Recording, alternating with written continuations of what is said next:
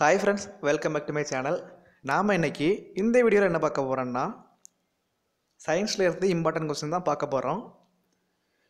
நான் இதல சொல்லக்கூடிய எல்லா क्वेश्चनுமே 10ஆம் வகுப்பு நியூ சிலபஸ் அறிவியல் புக்ல 15வது பாடம் நரம்பு மண்டலம்னு ஒரு பாடம் இருக்கும்.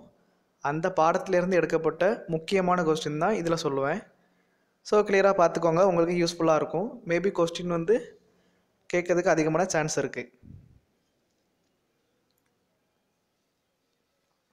ஃபர்ஸ்ட் क्वेश्चन நரம்பு மண்டலத்தின் அடிப்படை செயல் அலகு நியூரான். அப்போ நரம்பு மண்டலத்தின் அடிப்படை செயல் அலகு வந்து நியூரான் தான். பொதுவா உயிரினங்களின் அடிப்படை அலகுன்னு கேட்டா செல். பொதுவா உயிரினங்களின் அடிப்படை செயல் அலகுன்னு கேட்டா செல் எல்லாம் சேர்ந்து தான் திசுவா ஆகுது. திசு எல்லாம் சேர்ந்து தான் உறுப்பு மண்டலமா மாறுது. ஸோ மொத்தம் மனித உடம்புல மொத்தம் 11 உறுப்பு மண்டலம் இருக்குது. அதில் ஒன்று தான் நரம்பு மண்டலம். அந்த நரம்பு மண்டலத்தோட அடிப்படை செயல் அலகு தான் நியூரான். அப்புறம் மனித உடலில் மிக நீளமான செல் எது? நரம்பு செல்.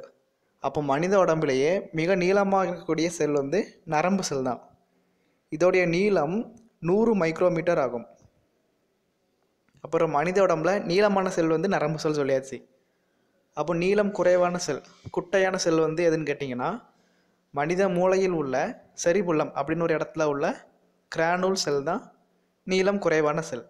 அப்போ நீளம் குறைவான செல் வந்து மனித மூளையின் செரிபுலத்தில் உள்ள கிரானூல் செல்.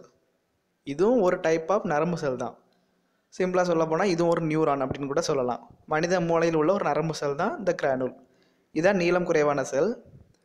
அப்புறம் மனித உடம்புல மிகப்பெரிய செல், அதாவது அளவின் அடிப்படையில் பெரிய செல் எதுன்னு கேட்டிங்கன்னா பெண்களின் கருமுட்டை. அதான் அளவின் அடிப்படையில் பெரிய செல். இதோடைய அளவு என்னன்னா இதோடைய விட்டம் வந்து 0.1 மில்லிமீட்டர். இதோடைய விட்டம் இது வந்து மனித உடம்பில் உள்ள சிறிய செல்லான விந்து செல்லை விட 20 மடங்கு பெருசு இந்த கருமுட்டை. அப்போ மனித உடம்பில் சிறிய செல்னா அளவின் அடிப்படையில் சிறிய செல்னா விந்து செல். இதோடைய தலைப்பகுதிக்கு பேர் வந்து அக்ரோசோம்னு சொல்லுவாங்க. உடல் பகுதிக்கு வந்து மைட்டோகாண்ட்ரியா, வால் பகுதி, மொத்தம் 3 பகுதி. விந்து செல் தான் அப்போது மனித உடம்புலேயே சிறிய செல் அளவின் அடிப்படையில். அதோடைய தலைப்பகுதியான அக்ரோசோம் வந்து 4 மைக்ரோமீட்டர் நீளம் உடையது. ஸோ இதோடைய வால் பகுதி வந்து விந்து திரவத்தில் நீந்தி செல்ல பயன்படுகிறது. இந்த மாதிரி நம்ம நிறைய படிச்சிருப்போம். அப்போ மனித உடலில் மிக நீளமான செல் வந்து நரம்பு செல், 100 மைக்ரோமீட்டர் நீளம் உடையது. அப்புறம் நரம்பு மண்டலத்தின் துணை செல் அது வந்து நியூரோகிளியா. அப்போ நரம்பு மண்டலத்தின் துணை செல் வந்து நியூரோகிளியா, கிளியல் செல்னு சொல்லுவாங்க.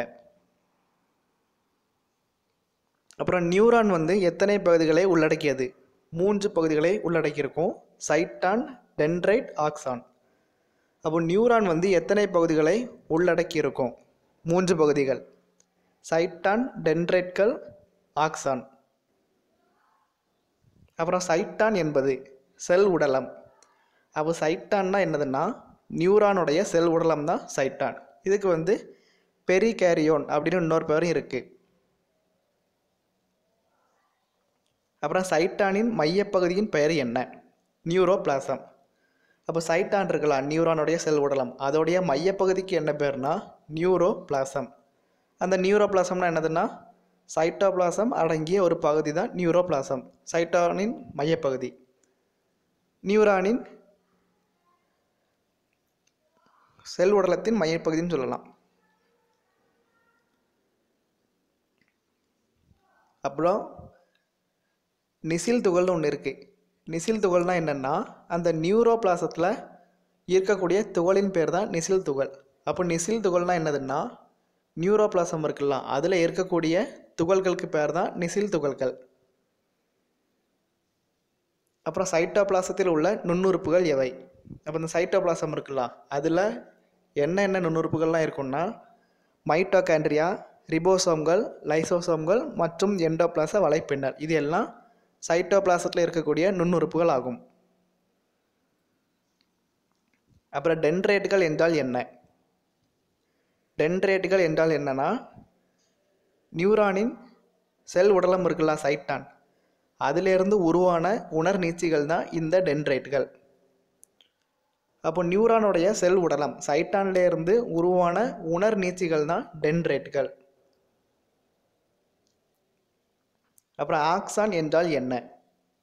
சைட்டான் இருக்குல்ல செல் உடலம், அதிலிருந்து உருவான தனித்த நீளமான மெல்லிய அமைப்பு தான் ஆக்சான். ஆக்சான் என்றால் என்னன்னா, செல் உடலமான சைட்டானிலிருந்து உருவான தனித்த நீளமான மெல்லிய அமைப்பு தான் ஆக்சான். அப்புறம் சினாப்டிக் குமிழ் என்பது என்ன? ஸோ சினாப்டிக் குமிழ்னா என்னதுன்னா, அந்த ஆக்சான் இருக்குல்ல, ஆக்சானுடைய நுண்ணிய கிளை போன்ற வால் பகுதி, அதுக்கு பேர் தான் சினாப்டிக் குமிழ். அப்போ அந்த ஆக்சான் வந்து சைட்டான் செல் உடலத்திலிருந்து உருவான ஒரு மெல்லிய தனித்தமைப்பு தான் ஆக்சான். அதோடைய வால் பகுதியில் நுண்ணிய கிளை போன்ற குமிழ்கள் இருக்கும், அதுக்கு பேர் தான் சினாப்டிக் குமிழ். அப்புறம் மயலின் உரைனா என்ன? இந்த ஆக்சான் இருக்கலாம், ஆக்சானுக்கு மேலே ஒரு உரை வந்து பொருத்தப்பட்டிருக்கும், அதுக்கு பேர் தான் மயலின் உரை. அப்போ மயலின் உரைனா ஆக்சானுக்கு மேலே ஒரு உரை வந்து பொருத்தப்பட்டிருக்கும், அதுக்கு பேர் தான் மயலின் உரை. ஓகே ஃப்ரெண்ட்ஸ், இந்த வீடியோ பிடிச்சிருந்தா லைக் பண்ணுங்கள், ஷேர் பண்ணுங்கள். தேங்க்யூ ஃப்ரெண்ட்ஸ், தேங்க்ஸ் ஃபார் வாட்சிங், பாய். மீண்டும் அடுத்த வீடியோவில் சந்திக்கலாம்.